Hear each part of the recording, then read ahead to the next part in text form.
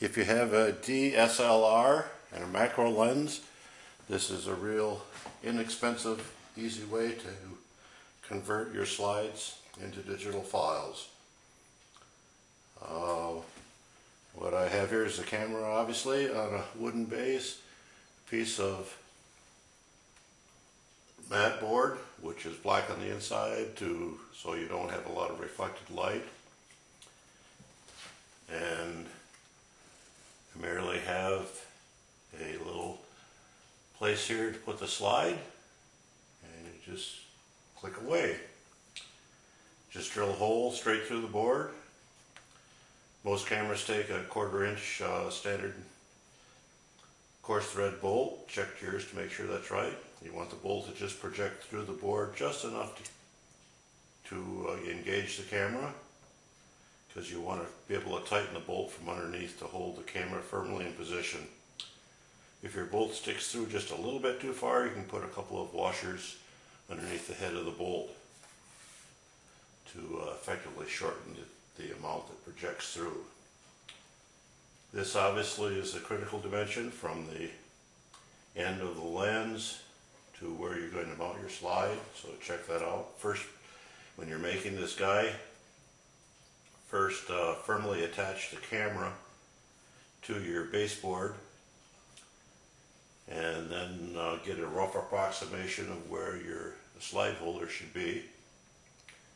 And then I put my base on here to get the right elevation. I had some scrap lumber and a little piece of mat board, got it up to the right elevation, and then I just hot glued these onto my baseboard.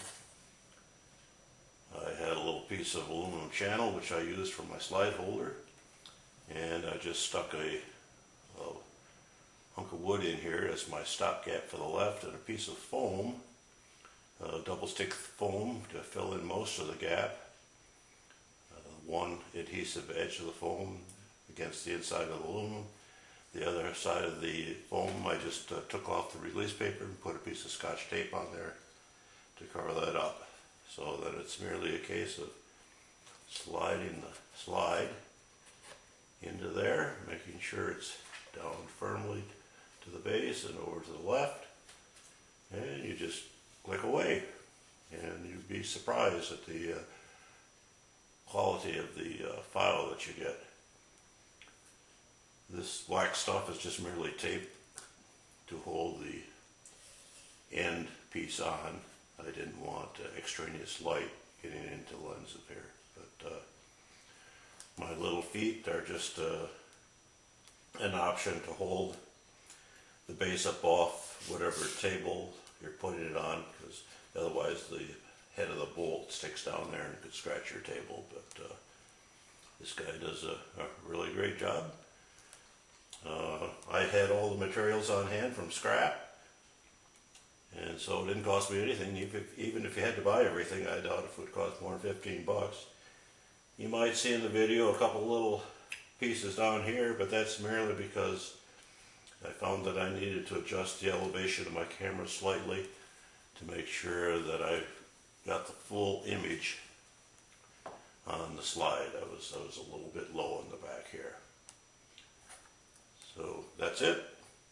Very simple. Does a great job. If you're you're probably not going to do thousands of slide conversions to digital files this way, but you know, if you got a couple hundred, this does a job. I just sit down with this guy, point it out right close to the window, point it out. I set the white balance on my camera to whatever my sky conditions are outside. I have found a little bit surprisingly that you have to watch the clouds. So if you have a real high contrast light and dark clouds, someday it will not work well. But if you got a fairly uniform sky out there, this guy will do a good job of giving you some digital files from your old slides. Here is a close-up of the slide holder. When you're making your digital files this way, I suggest you set your DSLR so the white balance is fixed based on the sky conditions you have outside your window when you're doing this. Also, use your lowest ISO setting and probably go to aperture priority setting it at probably 6.3. You certainly don't need the depth of field at a very small aperture, and opening the aperture up a little bit will eliminate some diffraction and probably give you the sharpest image, but you can experiment on that, but 6.3 works well for me.